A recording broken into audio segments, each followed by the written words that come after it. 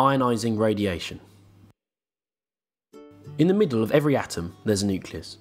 This is the small collection of protons and neutrons that make up the vast majority of the mass of the mostly empty atom. Now, if you've ever tried to push two like-poled magnets together, or forced me to watch The Big Bang Theory, you know that that's a pretty tough job and generally doesn't end well. All the protons in the nucleus are positively charged, and they don't really like to be next to each other. In order for them to coexist peacefully, there need to be some particles to spread them out a bit, like putting some card between the like-poled magnets, or a screen in front of the telly so I can't actually see The Big Bang Theory. In the nucleus, the particles which do the padding are the neutrons, particles with no charge. Now this uneasy balance can lead to disaster, and the nucleus has to reconfigure itself in order for it to be less tense in there. These reconfigurements are radiation, and actually can change the element itself. Firstly, if we have too many like-charged particles crammed together, we can simply have some of those particles fly off. When two protons and two neutrons, which is also the nucleus of a helium atom, is ejected from the nucleus, we call this alpha radiation.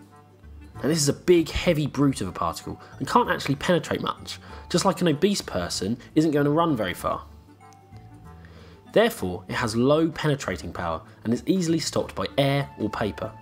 It's for this reason that it's used in smoke alarms. A radioactive source is placed across a small air gap. When the smoke fills it from a fire, the other particles are now stopped by that smoke, don't cross the gap, don't complete the electrical circuit, and the alarm will sound. This low penetrating power is also coupled with high ionising power. If you think of that obese person sprinting towards you, although they might not run far, when they hit you it will hurt. The big alpha particle can knock electrons from the outside of atoms and turn them into charged ions. If they do this to atoms in your cells or in your DNA, they could mutate them and cause cancer, or just kill them outright and make you die of horrible radiation poisoning. The second way I could resolve my nuclear problem is that if I happen to have too many neutrons. In this case, a neutron would change into a proton and emit an electron from the nucleus. This is called beta radiation. Now this process is actually very complex and it caused physics quite a large headache for a while, but all that's required at GCSE is to know that a beta particle can be thought of as an electron from the nucleus, which is caused by a neutron changing into a proton. So for nuclei which undergo beta radiation, the element, the atomic number of that element is going to go up by 1 and actually change the element. Now this electron is more dainty than the helium nucleus alpha particle, and so has higher penetrating power. This time you'll need something like aluminium to stop it. It does, however, have lower ionising abilities and will cause less damage to your cells. However, it's still not exactly a holiday. The final way to adjust my nucleus is to move things around a bit. I haven't changed the particles in the nucleus, but just the way that they're laid out. Like when you have a nice spring clean and afterwards everyone feels a little bit calm and a little bit more relaxed.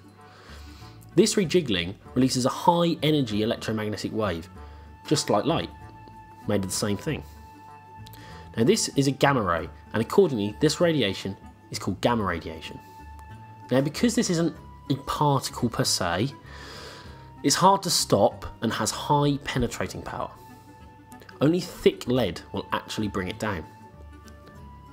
Because of that though, it is the weakest ioniser. It's less likely to knock those electrons off of those atoms and cause some damage. So in short then, there are 3 main types of ionising radiation: alpha, beta and gamma. Alpha is a helium nucleus of 2 protons and 2 neutrons with low penetrating power, being easily stopped by paper, skin or the air, and high ionisation ability. Beta is an electron from the nucleus with high penetrating power, requiring aluminium to stop it, but lower ionisation ability. Gamma is an electromagnetic wave that's hard to stop, so it has high penetrating power, requiring thick lead, but also the lowest ionisation power. All 3 can cause you harm by knocking out electrons from the atoms in your body to cause cancer or kill you / the cell.